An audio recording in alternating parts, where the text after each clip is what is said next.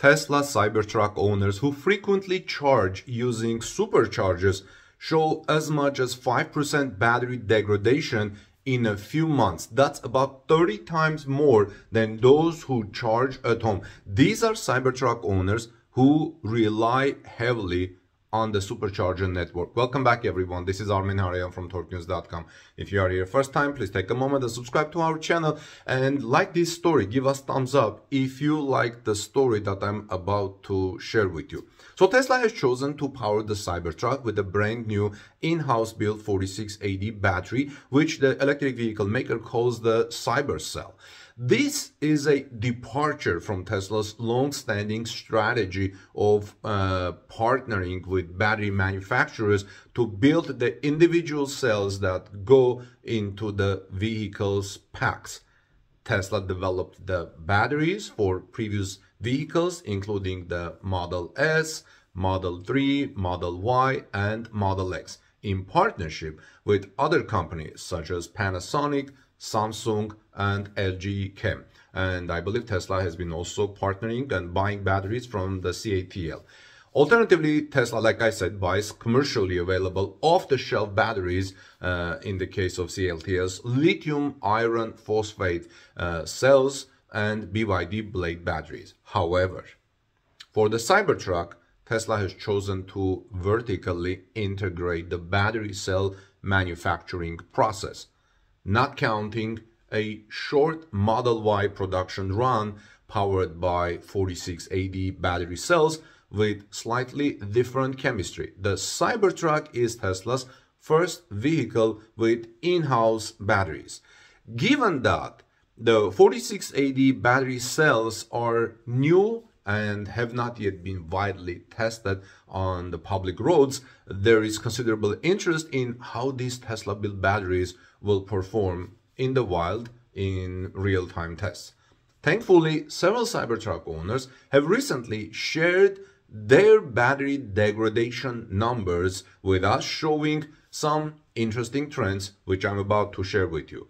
Overall, in the first few thousand miles, the trend is that Tesla's in-house built Cybertruck 4680 Cyber cells appear to be holding up pretty well. That's as long as the owners do not frequently use the supercharger network to charge their trucks. This is as long as owners mostly charge at home. Some Cybertrucks almost exclusively charge at home have retained 99.86% of their battery capacity after thousands of miles of travel. However, a few Cybertruck owners who frequently charge using Tesla's supercharger network have shown as high as 5% battery degradation with the first few months of ownership. If you have any idea why this is happening, let me know. I think this is because they fast charge, because they're supercharging. These numbers were shared on the Cybertruck Owners Club forum after Kyle, a Cybertruck owner from San Jose, California, inquired about everyone's battery health. I will have the link in the description of this video, friends, and you can check it. Kyle asked fellow Cybertruck owners in the group to share their battery degradation, eliciting several responses. And at TorqueNews.com, we have a very nice story written about this, and I will have that linked as well. So here's what Kyle wrote. Kyle said, "I'm curious, what's your battery degradation? I lost 3% in 10 months of driving my Cybertruck, 15,000 miles, post yours below." In response, several Tesla Cybertruck owners shared how much battery capacity their trucks lost over the past few months. On the bright side for Tesla, several Cybertruck owners showed that their trucks have barely lost any battery capacity over their short ownership experiences. This is good news for Tesla's 4680 batteries. For example, Steve, a Cybertruck owner from Dallas-Fort Worth, Texas, shows that his truck has only lost 0.14% of its maximum capacity over the past 8,100 miles of driving his Cybertruck.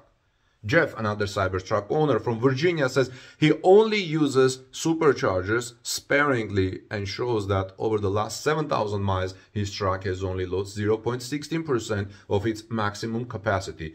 Use superchargers sparingly, friends. These are incredible numbers that I reported. If we assume this rate continues, it means Jeff and Steve will retain over 98% of their battery capacity after 75,000 miles. These are good numbers, aren't these? However, the situation is less rosy for Cybertruck owners who frequently top up their trucks using Tesla's supercharger network or other fast charging outlets. For example, Gus, a Cybertruck owner from Austin, Texas, says that when he bought his Cybertruck, he exclusively charged it using the supercharger network, which caused it to degrade quickly by close to 5%. Yes, supercharger gives you fast charging, but try to plan your time and charge at home as much as possible. Almost exclusively charge at home if you can, unless you're driving. So Gus wrote this. He said, I front-loaded my early degradation by supercharging exclusively in the first few months, but it's leveled off. Together with his post, Gus shared a screenshot of his Tesla app showing massive degradation over the first few months and later tapering off once he presumably stopped using the supercharger network. In the description of this video, I will have a link to our Torque News story. Check it and you can see that chart there. Gus's Cybertruck not only has 170.6 kilowatt-hour capacity, down from the original 123.2 kilowatt. When the truck was new, Gus has lost more than 15% of range over the past few months, friends.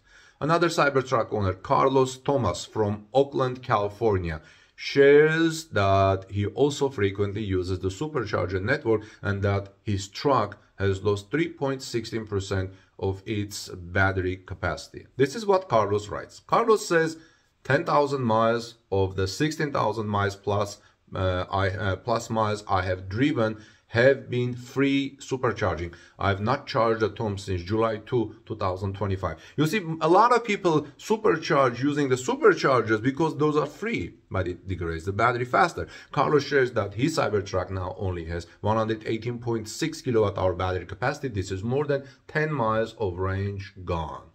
Another Cybertruck owner from Utah similarly shares that he supercharges his truck 1/4 of the time, and over 14,000 miles it has lost more than 3% of its capacity.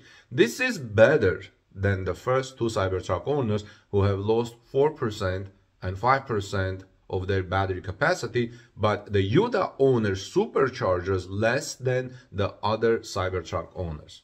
Overall, looking at Cybertruck battery health, for those owners, people who frequently supercharge their trucks experience as much as 30 times more degradation than those who charge at home.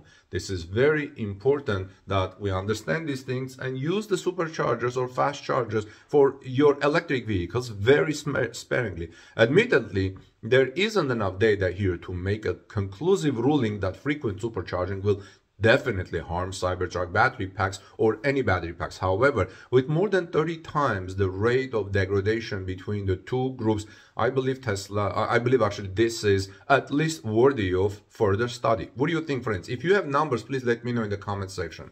I would love to hear from you, and even if your vehicle is not a Cybertruck or it's a different electric vehicle and you have observed charging at home mostly and sparingly and charging actually at fast chargers, I would love to hear your numbers in the comment section below. This is Armin Harayan from TorqueNews.com. Also visit our links that I will have in the description of this video and see the chart that I was talking about. God bless you everyone. Give us thumbs up, subscribe, and I'll see you soon in our next report.